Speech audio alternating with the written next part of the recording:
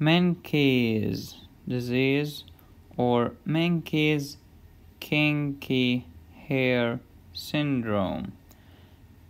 It's characterized by depigmented kinky hair, very high yield. Okay, it occurs in male more than female. Why? Because it's an X-linked disease. It's on the X chromosome, XQ21.1.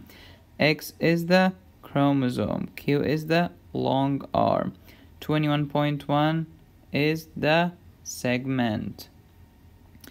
ATP7A is the gene affected. So let's go to the mechanism. Okay, so we take copper with the diet. Copper goes to the small intestine. Here is the lumen. Here is the enterocytes. Copper is here. Goes through the membrane of the enterocytes through a protein called copper membrane transporter 1. The gene ATP7A regulates this protein. So then copper goes in the enterocytes, then to the bloodstream, then to the liver. So a defect in ATP7A is Menkes disease. This is something bad. Copper is needed for many enzymes, especially mitochondrial enzymes. Okay. So in this slide we will talk about collagen modification, and there is a video for that. You can find the link in the description. So in brief, to form collagen we start with pre-pro collagen, then pro collagen, then we go out of the cell.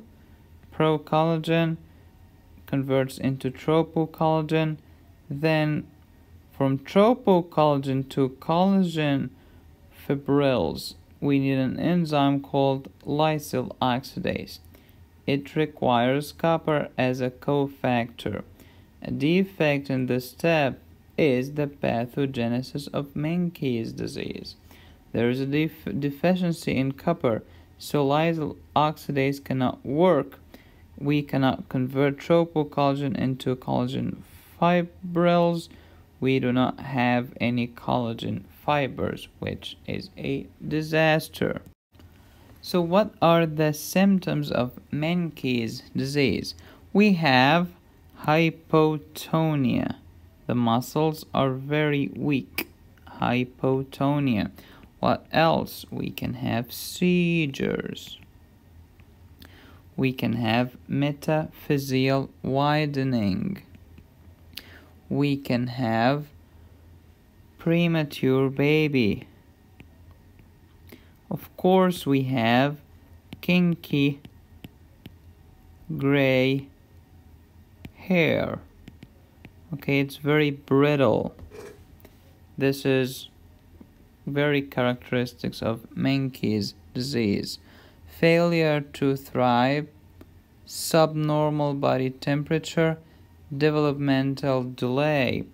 Remember, copper is required for mitochondrial enzymes. Without copper, the mitochondria cannot do its job.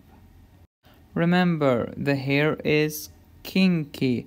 The hair is colorless or depigmented. It's steel colored, easily broken. Okay, also we can have neurodegeneration of the gray matter of the brain. How to diagnose Menkes disease? We can do skin biopsy. We can take these brittle hair, these kinky hairs under the microscope. They are very fragile. We can check for the enzyme lysyl oxidase. We'll have a defect in the enzyme. We can check the function of bone, skin, hair, blood vessels, nervous system, because collagen is deficient. Okay, maybe we can do genetic test for the X chromosome to find the defect gene ATP7A. How to treat this disease? There is no cure for Menkes disease.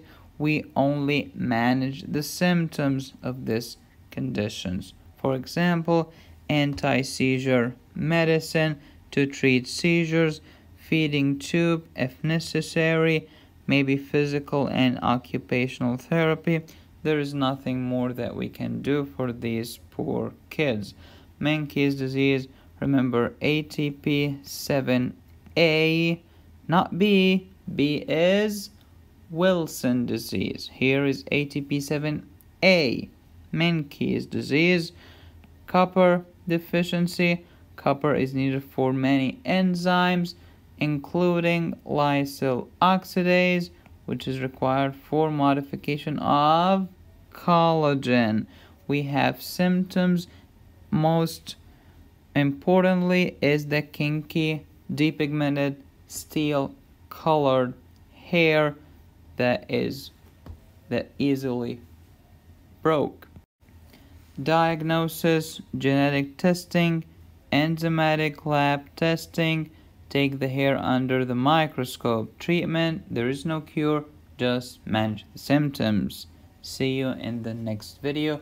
Please consider subscribing and give it a like if you liked it.